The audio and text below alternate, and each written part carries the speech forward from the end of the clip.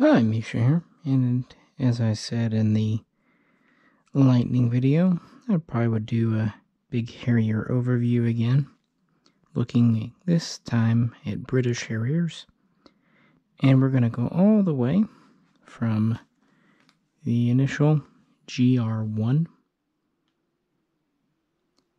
talk about the GR.3, then the Sea Harrier, the FRS.1, and then the FA.2, and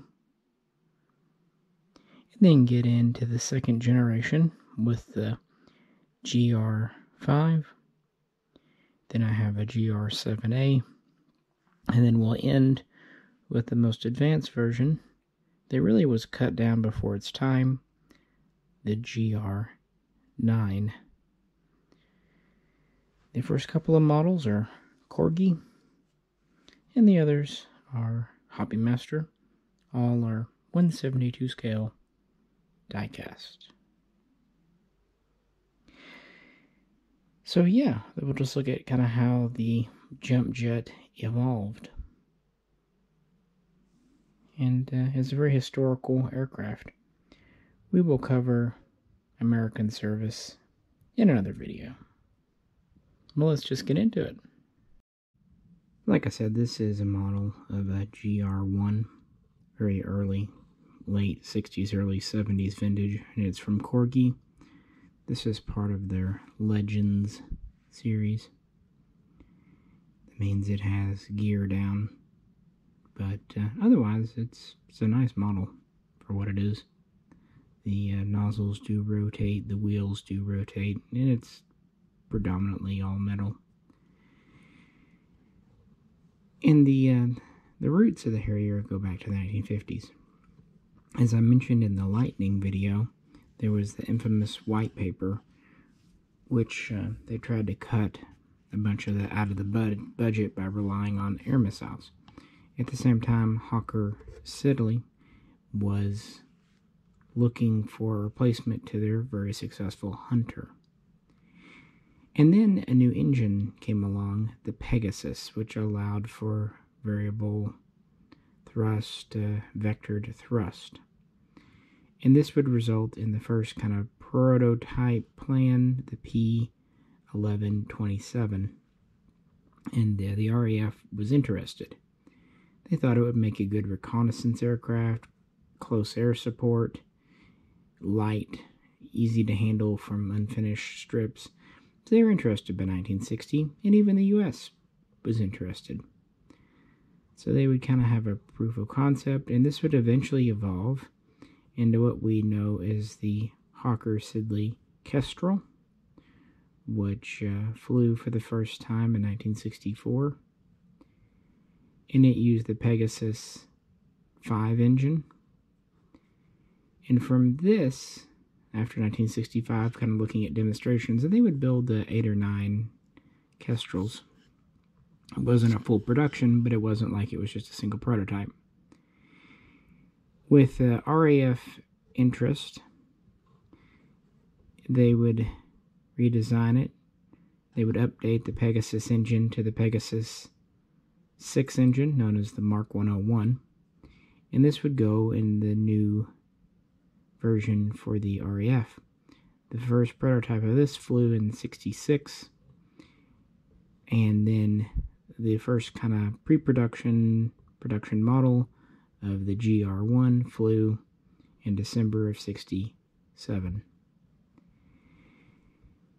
Known as the GR.1, it was ground attack reconnaissance. This was not built to be a fighter.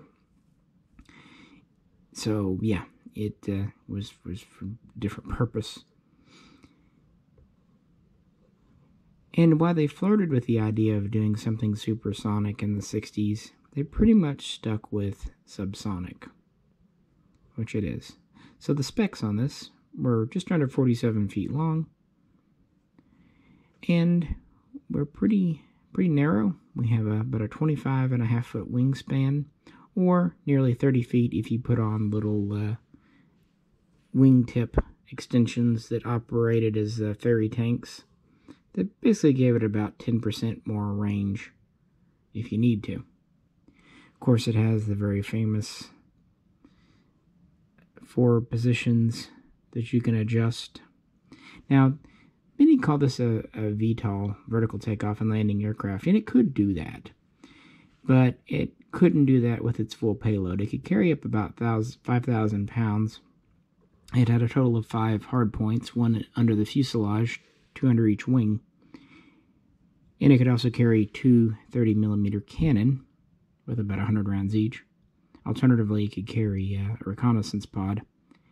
But if it wanted to get anything like its maximum capacity, it had to do a more conventional takeoff. It was more of a short takeoff. They would partially angle the exhaust and give it a short takeoff. It could still do a vertical landing, but even then pilots often like to do a short landing. It was just easier, safer.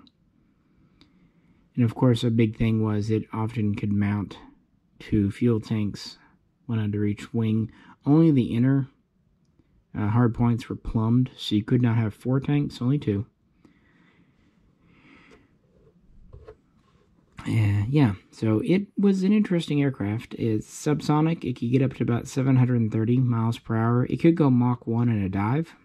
And it had a maximum altitude of around 45,000 feet. Throughout 1968, they kind of worked on the design, got production up. The RAF originally ordered 60. And the first ones were delivered at the beginning of 1969, and the first squadron was started to become ready by October of that year. And they would train in the UK, and then by 1970 they would station the first couple of squadrons in West Germany, and this would be up to 3 GR.1s soon thereafter. And of course this was a radically new aircraft. So they needed a trainer. This would become the 2-seat T2. It had, of course, a longer nose than the GR.1. It also had a longer section of the tail back here and a slightly taller tail fin to compensate for the extension. But it was fully combat capable. It could carry full stores and all that good stuff. It had good low speed, low altitude maneuverability. Of course, the short or vertical takeoff and landing gave it very good flexibility, and it could carry a wide range of stores for ground attack, iron bombs, rocket pods, things of that nature. Early on, it does not seem like it was wired to fire the AIM-9 Sidewinder, but after the U.S. got a hold of it as the AV-8A, it quickly showed that it could very much carry the Sidewinder with minimal modifications. But it really didn't have any air-to-air defense. In fact, it really didn't have much in the way of ECM or even a radar warning system at the beginning. It did not have a radar itself, so it was a day fighter. And if you look, the canopy cockpit is pretty small. It had basically 0 rear visibility. It was pretty cramped, kind of old school analog everything inside. It did have a 0-0 ejection seat, which was kind of a requirement for this type of aircraft. Since the intakes are right beside the cockpit, it was extremely noisy and vibrations were noticeable. So comfort level flying it was not the best. This wing was a single piece, and it was designed specifically for subsonic lower altitude performance. Again, it was relatively maneuverable, all things considered.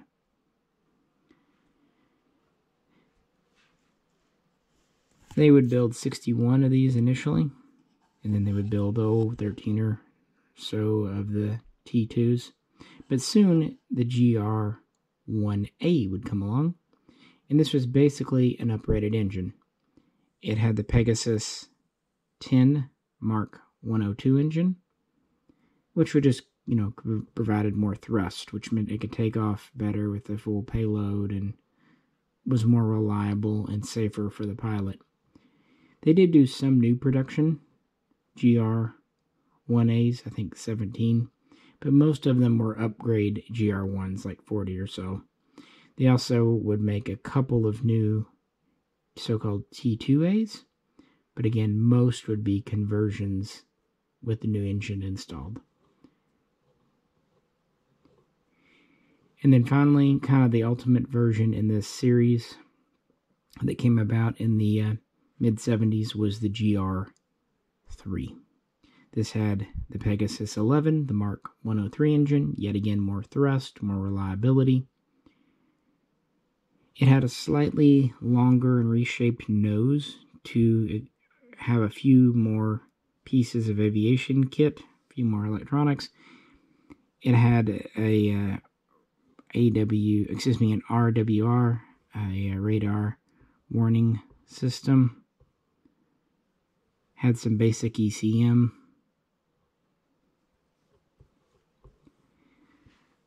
And the cockpit was ever so slightly improved. But basic, the whole deal, GR.1, 1A, 3 was just improved versions of the Pegasus engine with a few bits of new kit thrown in for good measure. In the GR.3, there would be some conversions, but the majority would be new production. They had like 62 GR.3s, and at least 40 were new production. And to go with it, there was a new trainer called the T4, which they had, I think, 11 of. So, these, of course, were equipping the RAF. They were pretty prominently featured in West Germany. And then in 1977, Hawker Siddeley became part of British Aerospace, BAE. So later production ones would be made under that brand name. But by this time, the GR.3 was out of production. They were moving on to other things. The Royal Navy Fleet Air Arm Harrier, or rather Sea Harrier, FRS.1 Fighter Reconnaissance Strike Mark 1. This model is also from Corgi, but it's part of their standard aviation archive collection, so gear up or down, stand. This one doesn't have ordnance, but it's again kind of an early generation one. And this had a very different use and different development. Going back to referencing other videos, like for example, like I say on the Buccaneer, already by 1960, the Navy was going through budget cuts. In 66, they decided to not go with the next generation of large fleet carriers. By 1970, they decided not to refit Eagle. And so, but they basically just had Ark Royal as a large carrier, and even it was scheduled to be retired. This would happen in 78, but the long and the short of it is they didn't have any aircraft to operate from it. The Navy's Phantom, the FG-1, needed Ark Royal. It couldn't operate from any other ship. So they were in a bit of a pickle. They didn't really want the Harrier. At least some in the Admiralty didn't. They were very insistent that their next aircraft, like the FG-1, be Mach 2 capable and a dogfighter and interceptor. Basically, they saw the F-14 that the Americans were developing, and that's what they wanted. Unfortunately, they didn't have the budget for it or the ships. In 1968, they basically had what they called through-deck carriers. Light carriers, escort carriers, is what we call them. They'd later call these command ships. But, yeah, we know them as the Invincible class. And later on, they would be equipped with the ski ramp, which is pretty famous, also used by Russia. So they were getting a new generation. They were planning on having Invincible, Illustrious, and a new Ark Royal in this group. Although Ark Royal would not be ready till 1985. and they didn't have a plane for it. They just didn't have anything. Some in the Admiralty argued again for different performance, but in 1972 it came to a head. They had to do something. So finally in August, they reluctantly agreed to look into navalizing the GR.3, which was brand new at the time for the Royal Air Force. And that's exactly what Hawker Siddeley did. And in 1975, it was ordered. Initially, the order was for 24. Later, it was up to 34. The navalized version. This isn't a second generation. At most, maybe a 1.5. These would be all new production. They would still use the same basic Pegasus engine as the GR.3, but it would be navalized, so more corrosion resistant. The wing was essentially unchanged. It had a few minor tweaks to the surfaces, but same wing. However, the nose was where it was really different. From this point back, the intakes back, the ship is pretty much the same as the GR.3. But you get to the nose, and it's a pretty different plane. We have a new canopy. They raised it nearly a foot, so more of a bubble canopy. Originally, this was done to make room for more equipment, more displays for the pilot who would need them. But it also, of course, made it more ergonomic, more comfortable for him. Still pretty cramped, but better. And it gave him better side-to-side visibility. And restricted, but at least much better rear visibility. Moreover, it had an extended nose, and that was to house a radar. The RAF's Harriers did not need or have a radar, but the Sea Harrier needed one because they were expecting to intercept bombers over the ocean, and so they needed something. They ended up going with what was known as the Blue Fox radar, and it wasn't a super advanced radar. It was actually kind of primitive by the standards of the 70s. It did not have look-down, shoot-down capability, but what it did have, it was lightweight, compact, dependable, and affordable. So that's what they went with. And there are a few other things. For example, it had a slightly larger tail fin because of the longer nose, much like with the T2. So, the first prototype would fly in August of 1978, and the first production models were delivered towards the end of 1979 to the Navy, and they would begin training, and they were declared ready in 1981. Now, this was not really going to be used for a ground attack. This was to be more of a traditional fighter. To that end, they were originally equipped with the AIM-9B Sidewinder on a single pylon on the outboard. They could carry up to 4, but usually they would have fuel tanks because, ocean range. They still retained the 30mm cannon, and they could carry rocket pods and whatnot. They could also carry a reconnaissance pod or even a nuclear weapon. That was the R and the S in the name. But the F was kind of the primary thing, because these were meant to be fleet defense patrol aircraft. That's what they got. And for training, they would first acquire 8 T4s from the Air Force, naming them T4AN. Later, they would get 3 new production T4s, just called the T4N. And these would not have radar, so for radar training, they actually had a special version of the Hunter called the T8. And they were training up, and they were first on Invincible, later Illustrious, and then finally Ark Royal. And some would operate from land bases too. And of course, now we come to the Falklands War, kind of the the heyday for the Sea Harrier, which was just barely coming into service. They would deploy 28 of these in April in theater, and these would mostly be used as traditional air defense fighters. In May, they would be joined by 14 GR.3s, and these would be used primarily for close air support and ground attack. Interestingly, at least 10 of the GR.3s were very hastily refit to work from Royal Navy carriers, kind of a harbinger of things to come 20 years later. So yeah, they would work together.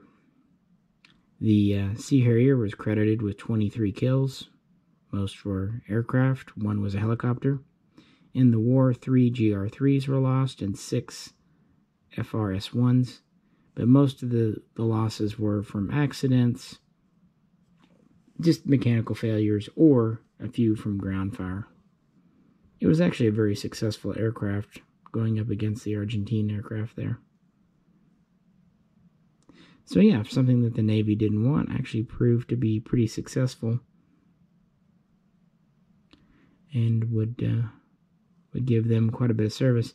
The design of this was done under the Hawker Siddeley name, but of course production was under the BAE name because it was after the merger when these started to be delivered. But the Falklands War did show some issues. Before we go here, just a note, it had basically the same specs as the GR.3, speed and altitude and all that. Its main deal was it mostly carried AIM-9 Sidewinders rather than ground attack equipment. And of course it had the radar and some other avionic differences. And these would use the ski ramp to take off. Quite interesting. One of the earliest improvements for the Sea Harrier came right at the beginning of the Falklands War when the U.S. gave Britain the much advanced AIM-9L Sidewinder, which probably actually accounts for their success in that war. But it definitely showed shortcomings. Between 83 and 87, there were a few updates to the design. Just kind of interim measures to try to improve it. For example, it went to the double pylon on the outboard stations. They adopted a new external drop tank. And then in 1987, they were equipped, much like the RAF's Buccaneers, to carry the new Seagull jet-powered anti-ship missile. Things of that nature. But as early as 1983, Phase 2 was underway, and in 1985, BAE was given a contract to develop and produce this one, the FRS.2 Fighter Reconnaissance Strike Mark II. They were going to convert, update, rebuild 33 of the existing FRS-1s and do 18 new airframes, completely new builds. They would also acquire a few T8 trainers, two-seat trainers, and these are updates from the T4N series. So what do we have with the FRS-2? Quite a few things. It went from the Pegasus Mark 104 navalized engine to the somewhat improved Mark 106. This actually allowed a slightly higher top speed of about 735 miles per hour. It also had an increased payload, like the GR.3 could carry about 5,000 pounds. The Sea Harrier could get up to nearly 8,000. It had the same double pylons for the AIM-9. Another huge jump forward. It carried the medium-range AIM-120 missile. They could carry up to 4, although typically it would just carry the 2 inboard. Or you could have a fuel tank and the 2 outboard. Options.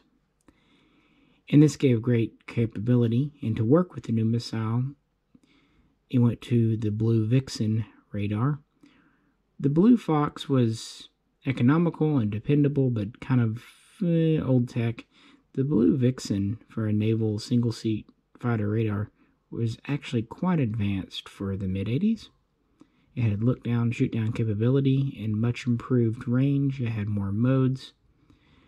And to go along with this, the cockpit was reworked with more modern displays, make it a little easier for the pilot to get data and utilize it. They didn't really extend the wings, but they did reshape them, rework them a bit with the Mark II. A lot of little tweaks like that. It also got some new equipment. For example, it got a new RWR, some other defensive equipment, and it was updated to take more modern reconnaissance pods. And it got a new ejection seat. Actually, the new ejection seat was a little before the Mark II in the interim program, but it was a standard feature. You get the idea. The main thing was new radar and updated engine and the AIM-120 missile. It could still carry iron bombs or rocket pods if needed. The prototype first flew in 1988. And deliveries started in 1990, first with rebuilds, and then new airframes started to come in.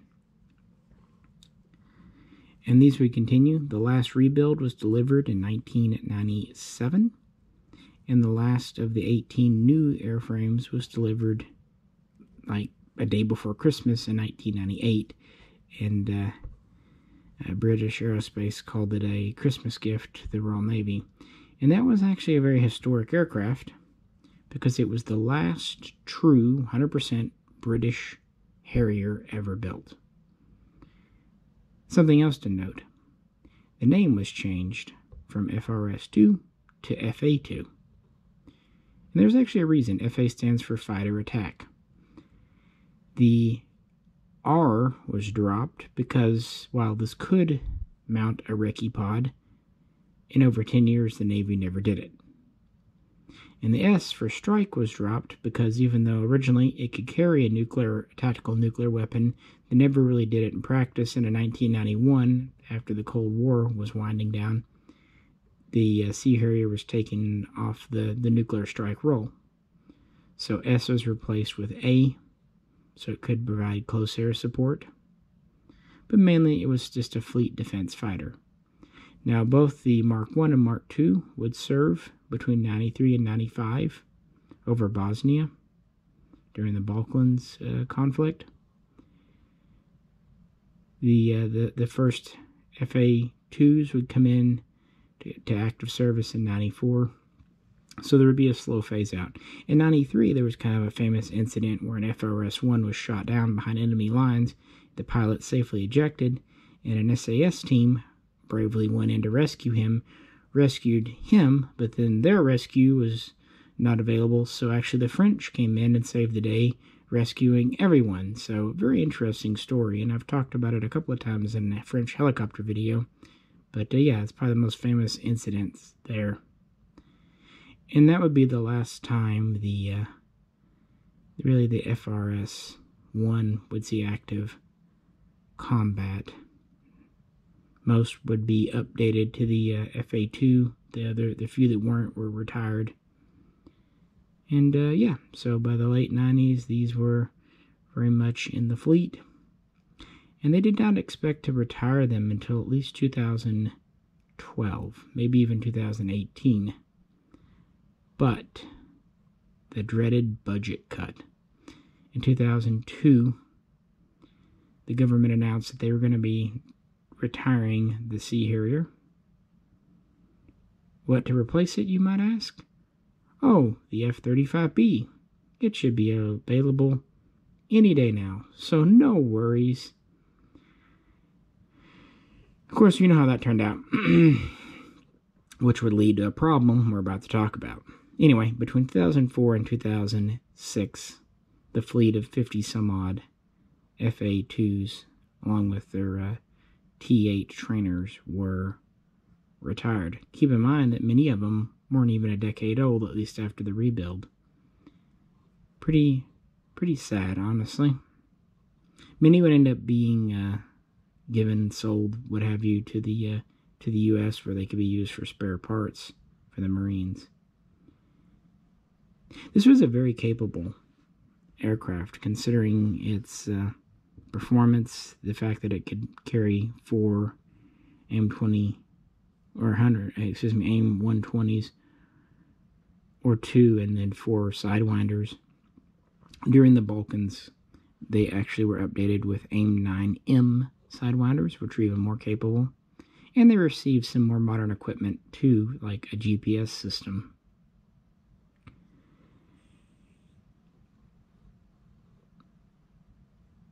Again, this model is from Hobbymaster. So, a little more features than the Corgi. It comes with a few different ordnance options and gear up or down, cockpit open, pilot removable. Very cool model. I was really glad when they did another Sea Harrier. Early on, Hobbymaster did a Sea Harrier, but otherwise they've either been doing AV-8Bs or the GR.5, 7s, and 9s. So they have not done very many Sea Harriers. In fact, I can only think of 3 or 4. And it is different. It is mostly a Generation 1, like the GR.1, GR.3, just with a few updates. Again, most in the nose. By the way, the FA.2 was slightly longer, with a taller tail fin than the 1, again, to, accommodate the new radar and new equipment. But unfortunately, that was the end of the navalized Harrier. Really, it came too soon.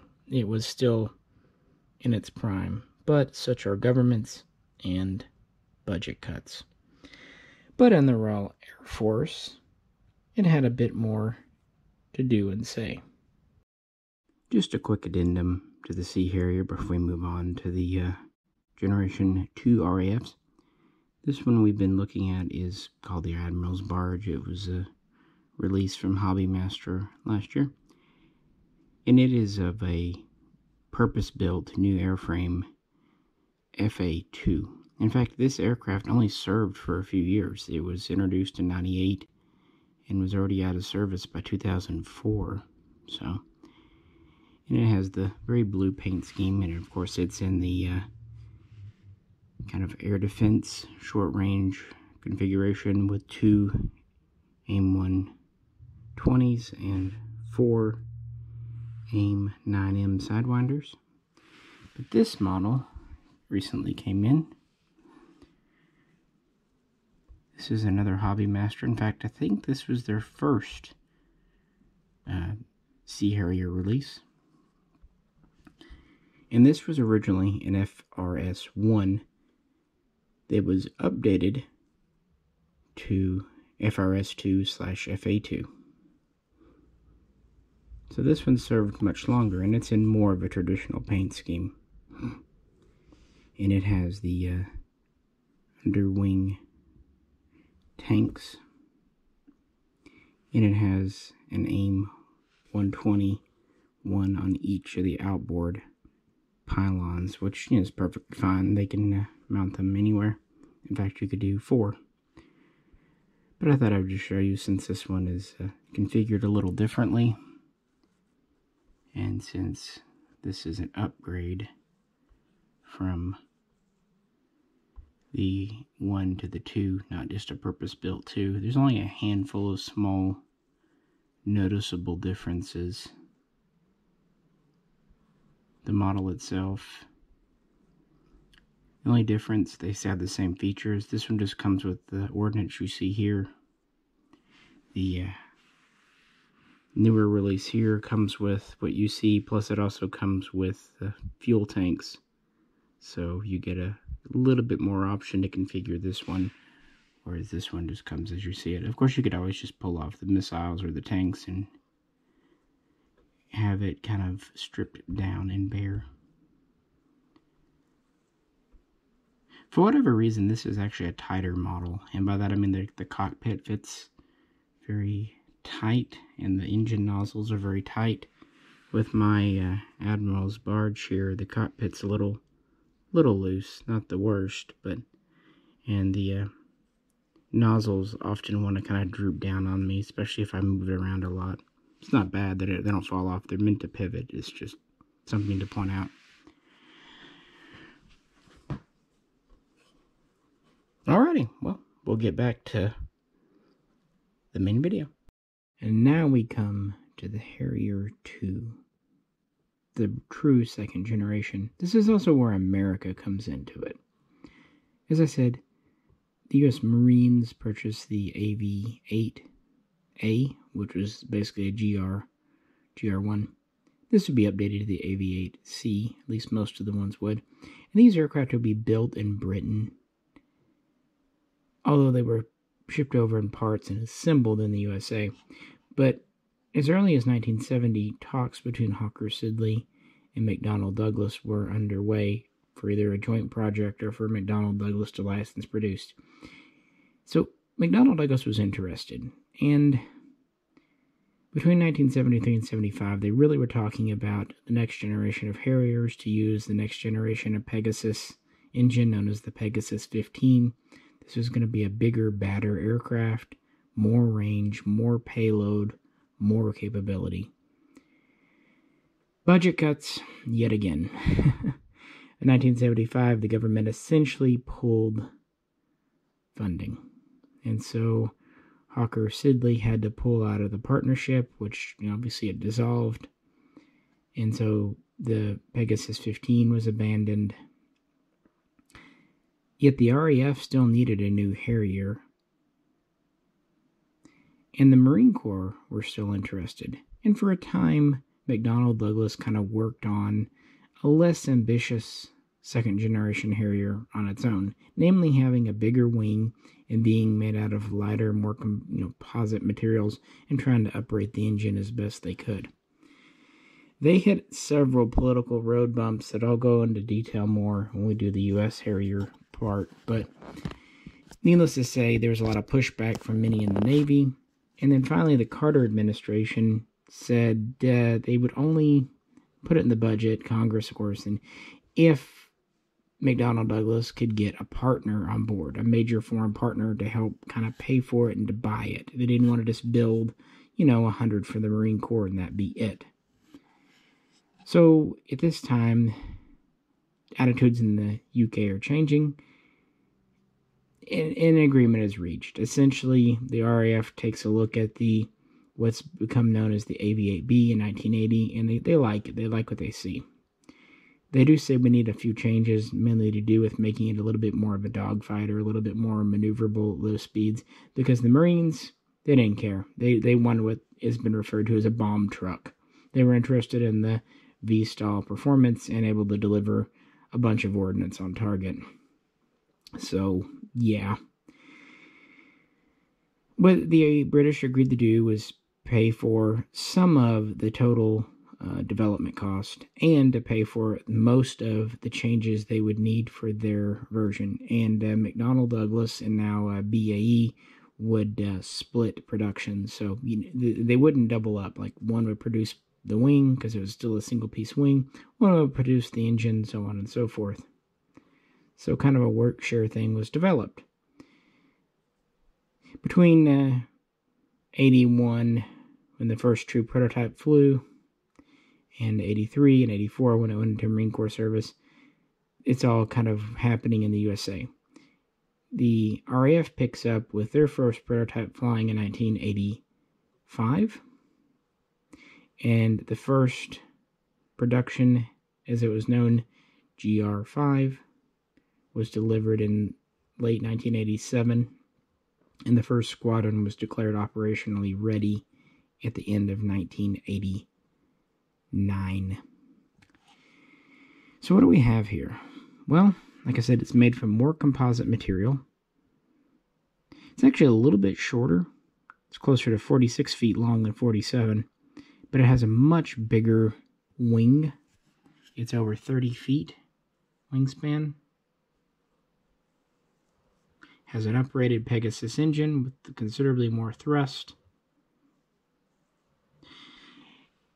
It went from 5 to 8 hardpoints, 3 under each wing, plus 2 under the fuselage. It could carry, of course, bombs, rocket pods, but it could also carry sidewinders and other things that were more advanced.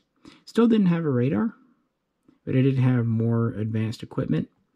The cockpit is actually, at least the canopy, is kind of borrowed from the Sea Harrier. It's raised and more bubbly.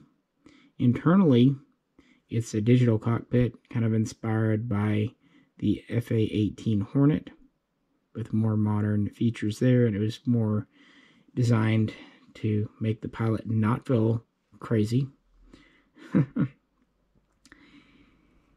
So they made little changes like that. It could carry quite a bit more payload, 8 to 10,000 pounds, depending on what you wanted to do. They went to a new cannon. Originally, the first generation used a 30mm.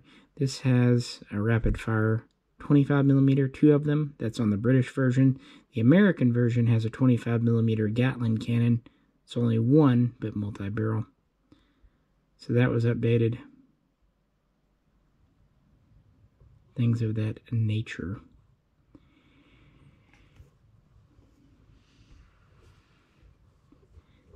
And the GR.5 was really just the beginning. They would originally agree to order 60 to help with the program. Well, they lied. They actually ended up getting 62. So they fulfilled their part of the agreement. And these were delivered in the late 80s and into the very early 90s, with final assembly being done in the UK by BAE. And they were first stationed in 1990 in West Germany as interdictors. They were not used in 1991's Gulf War, which remember was January. They were considered just too new, too untested. And to be fair, the GR.5 was not, he really wasn't fully capable yet, to be honest with you. One other thing, the larger wing, the heavier payload, it came at a cost. These were slower than the first generation. Like I said, the first generation was 730 to 735 miles per hour, depending on the version. This here was about 660 to 670 miles per hour top speed. So yeah, quite a bit slower, about a 70 mile per hour loss. The Marines didn't care. The RAF cared, but not enough to complain, because they at least were getting a new aircraft that they desperately needed. Even though these weren't used in Iraq in 1991, they did first go there to the Middle East in 1992, an operation that was highly unsuccessful to try to protect the Kurds from Saddam Hussein's wrath. They continued to serve there in 93 during the whole no-fly zone thing. And by 94, 95, pretty much all of the Generation 1 Harriers were out of frontline service, letting the new Generation 2s take over. But the GR.5 was really just an interim measure. It was almost a pre-production model. It was never fully combat capable and never fully rated with all the ordnance that they needed. No, that would fall to the GR.7. The GR.7. Specifically, this is a GR.7A. And I have this one kind of loaded out with a lot of ordnance.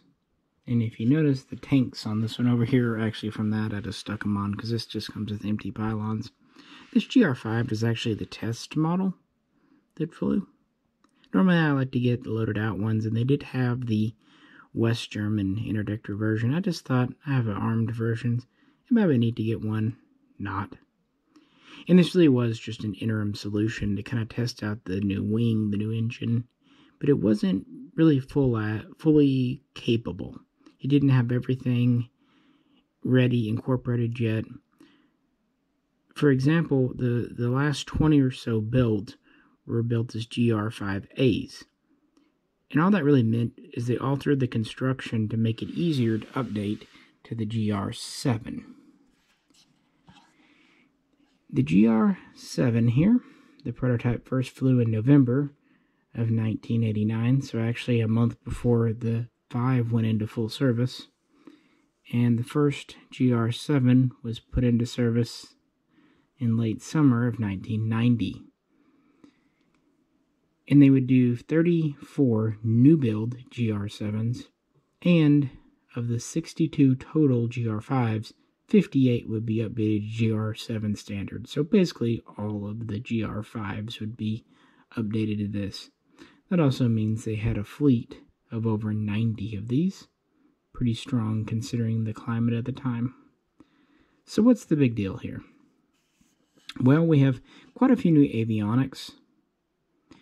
We have a new refueling probe here that's retractable.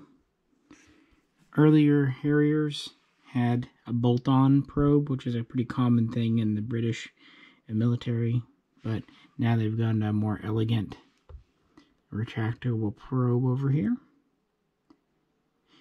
We have new ECM equipment. We have a much wider range of weapons compatibility. And we have night vision capability. So this is much like the Marine Corps' AV-8B+, since it can be used with night vision goggles.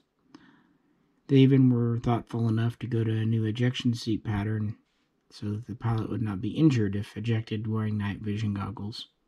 Very nice. Very nice. And it carried a full range of stores.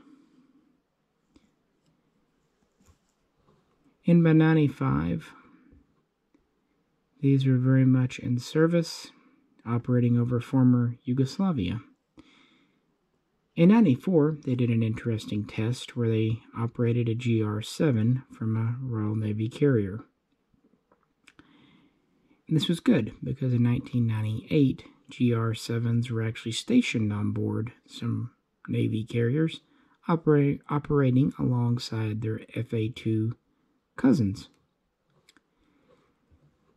And this would actually lead to a combined Harrier force, a joint Harrier force of Royal Air Force and Royal Navies operating together.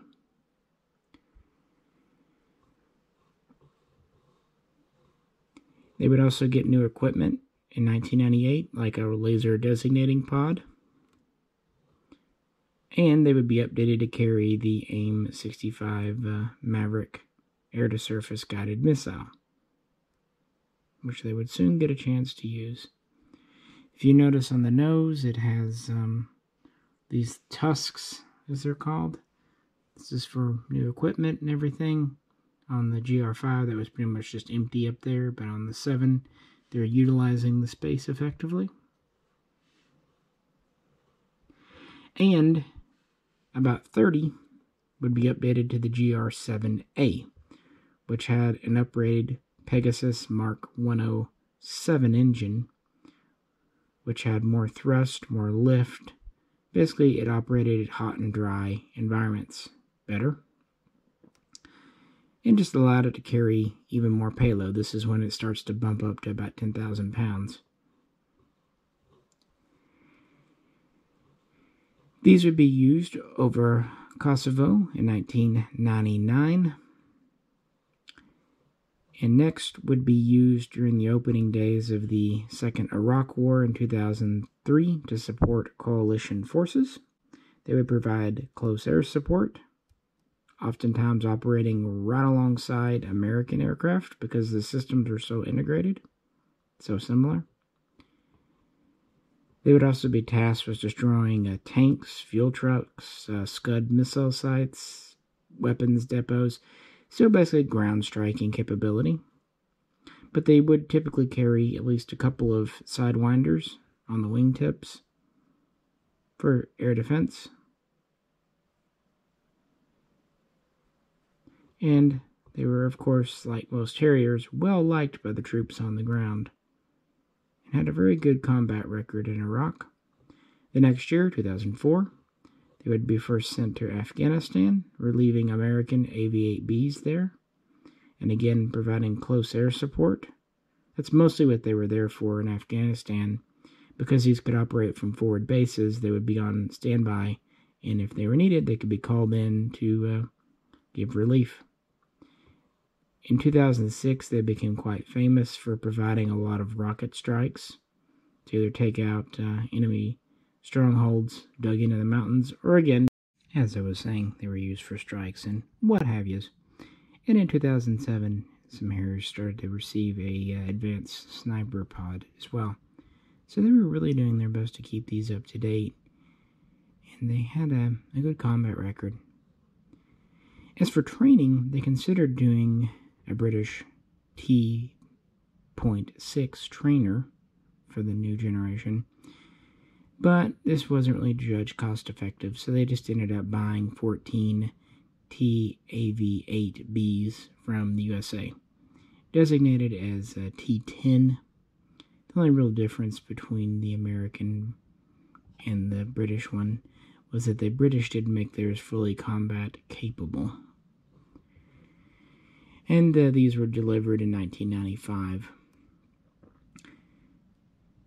Now, as we said, the FA.2 was retired prematurely in 2006, and the F-35B was nowhere in sight. So what they started doing, operating Royal Air Force aircraft from carriers, and in some instances even being flown by naval aviators. So this kind of just tightened the whole Joint Harrier Strike Force further, as they were really mingling because of that really short-sighted decision to retire the Sea Harrier before they had a real replacement on the ground. So they learned from this lesson, right? This GR.7A is really probably one of my two favorites here, the FA.2 being the other one. It's from Operation Telek outside of Kandahar in Afghanistan during that crucial 2006-2007 period when this really helped efforts out a great deal. It's just neat. That was a lot of ordnance.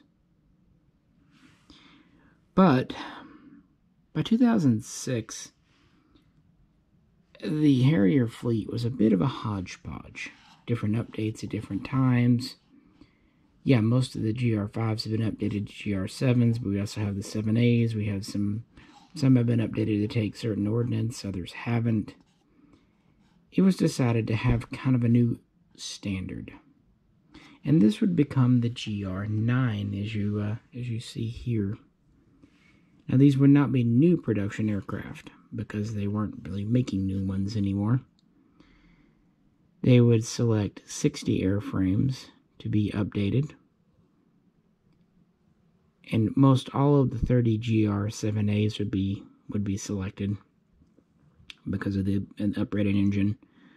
So about half would be GR9s and half GR9As. And this was really just a standardization, and so they could have all the same, components, making maintenance a lot easier. They did go to a new central computer, a new data bus. They did update the cockpit. They did give more weapons compatibility. Again, they were using the Maverick missile. They would do targeting pods. The reconnaissance pod is kind of an interesting story. The GR5, like I said, wasn't fully ready, and so it could not carry a recce pod. The GR3 had, so when the GR7 was needed for reconnaissance, they had to take old pods for the GR3s and kind of duct tape them and bondo them to the GR7 to make them work, wire them up. It was a kind of a messy thing. With the GR9, they made a new recce pod and standardized it. And these were used for reconnaissance, even in 2003 during the second Gulf War when it began. The Harrier was used as reconnaissance, and this would continue. So yeah, the GR9 was just mostly an internal update of components, systems. It had new ECM, Still no radar, though. And the very first updated airframe was delivered in late 2006. And the first one was delivered in theater in Afghanistan in January of 2007. And of the 60 airframes, they would kind of do them in batches, with the last ones delivered in 2009. So, yeah, the GR.7 fleet was down below 30 at this point. Still, out and about. And the GR.9s and GR.7s served alongside each other at this time period. The GR.9 also started to be fitted for new ordnance that the 7 didn't. Now, on the model here, I've got 4 packs of brimstone air-to-surface missiles. Each pack holds 3 small little projectiles. Many say this is a variant of the American Hellfire missile used by the Apache. It was certainly inspired by it, but in a lot of ways it's a much more advanced weapon. It's designed to be lightweight and smart, and also to counter reactive armor. And the benefit is an aircraft can carry a lot of them. Like on this one, you see a total of 12. And it's only taking up 4 hard points. And they're not very heavy. They're just a small, smart little missile designed to defeat tank armor, basically. And they were experimenting with these in 2008, and then they started to clear the aircraft to use them in 2009. Another item that they used is this here. This is the ASRAAM, Advanced Short Range Air Defense Missile, used by the UK and Germany and others in Europe. Started to appear on the Typhoon. It's very analogous to the American AIM-9X Sidewinder, found on aircraft like the Super Hornet and what have you. Just a new, more modern missile. And so yeah, the GR.9 could start carrying these. Other aircraft like the Tornado F3 did as well. Just had a missile laying around, so why not? And for training for the GR.9, they would upgrade a few T-10s to become T-12 trainers. So all's right in the world. Yes, we've updated it. We have a pretty high performance. We have a standard now. We're using truly modern ordnance. And it was said that the Harrier would remain in RAF service until at least 2018. And it's operating off fleet carriers and doing a very good job. The GR.7 would serve in Afghanistan until the summer of 2009, or then it would be pulled out. The Harrier, when it came in the 90s, the Harrier 2, replaced some older aircraft like the Jaguar. And in return, ironically, it was actually replaced in Afghanistan by the Tornado, an older aircraft than it was. This is because, in all their wisdom, it was decided that one of them had to go, the Harrier or the Tornado, and they decided to retire the Harrier early, even though they had just finished up the GR.9 program. The Tornado would continue to serve on up until nearly today. They retired the last of them in 2018, 2019. So yeah, the Harrier was starting to be drawn down. The remaining GR.7s were retired by 2010. The GR.9s would go on their last cruise ending in November of that year, so they were taken off fleet carriers, or I should say through-deck cruisers to be politically correct. And the last GR.9s were taken out of service in April of 2011.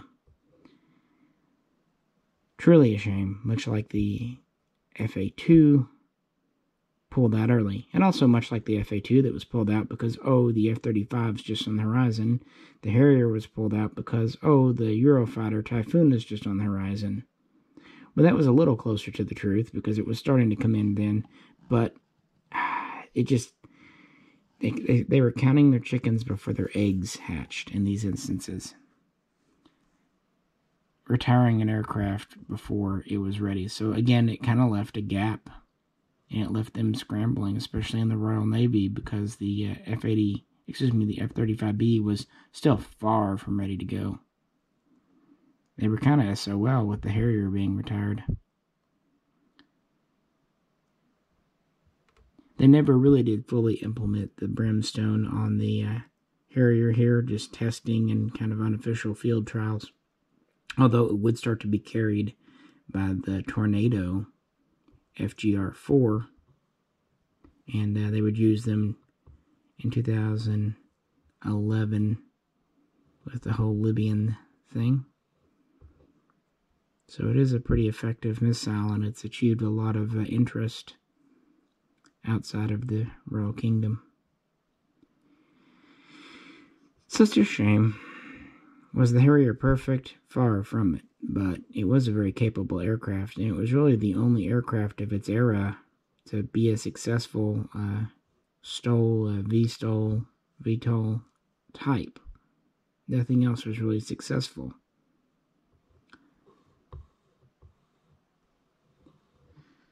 But, yeah, there you have it.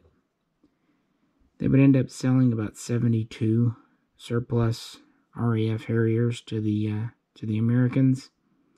The Marines did not buy them to use. Rather, they bought them just to have spare parts and maybe for training if it came down to it. But again, the GR.9s were practically brand new, some of them anyway. But there you have it. Thus ended the career. On the other hand, it did last for nearly 40 years. It's not bad. Really, almost 40 years. So, could be worse. This model is just neat. This is again, a Hobby Master, and this is pretty much the final configuration, final variant of the GR.9. This isn't an A, it's just a 9. So it has the Mark 106 engine. But it comes with several pieces of ordnance. I just thought having it loaded down with a buttload of brimstones would kind of be fun. Kind of showing the point of these little missiles that you can carry a bunch of them without a huge weight penalty. So yeah, this is a 2009-2010 scheme here for retirement. And goes quite along nicely with the GR.1 over here, which is pretty much an early 1969-1970 scheme. So here you have it, my 6 British Harriers. I know that most people do little short 5-15-minute videos. And I think when you're just doing a model, that's fine. But I really like showing the evolution of things. And originally I was going to make this a 2-parter, but I thought it's just, I don't know. It's neat to see how we go from the GR.1 up to the GR.9 with the Sea Harrier in there as well. But I did draw the line at including the 3 American ones that I have. We'll do that another time, because it's really its own story.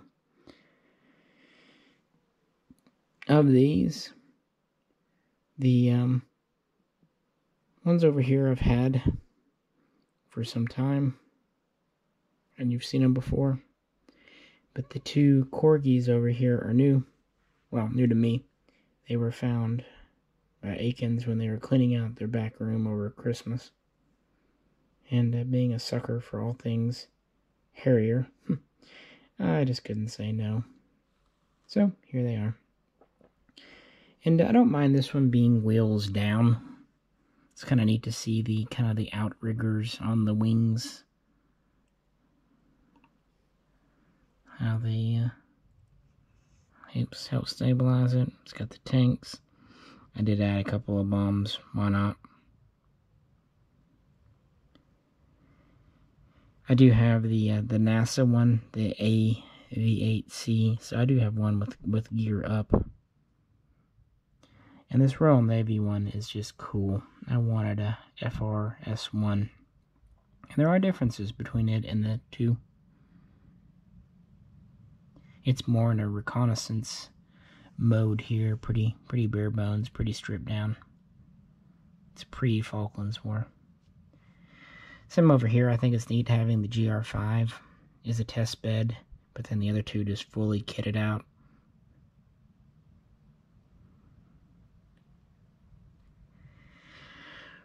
Really fun doing these. They all have nozzles that move. What's neat about the Corgi, they move together. So if you move one, all four, they're geared. The Hobbymaster, they're actually independent, so you have to move them independently. But in most other ways, the Hobbymasters are nicer, more options, and just generally speaking, a little nicer paint. But the Corgis are not shabby at all, especially for the lower price tag. But, yeah, I'm just kind of going at random through different RAF and Royal Navy aircraft, and I just thought show off my new Harriers and kind of do a revisit of these using the new camera. So what do you think? Which is your favorite? Or do you hate the Harrier because you're a communist? No, cool aircraft. And I really like how these, I mean, they attack things, but they also saved many lives on the ground by providing close air support. And they had a very interesting combat record in the Falklands. Actually, the Falklands were about the last time the GR.3s saw real combat. Kind of interesting. Alrighty, folks, it's getting late, so I will let you go. Appreciate you hanging out with me for a bit here. Any questions or comments, please post them below. As always, I appreciate it. This is Misha, and I'll catch you very soon next time.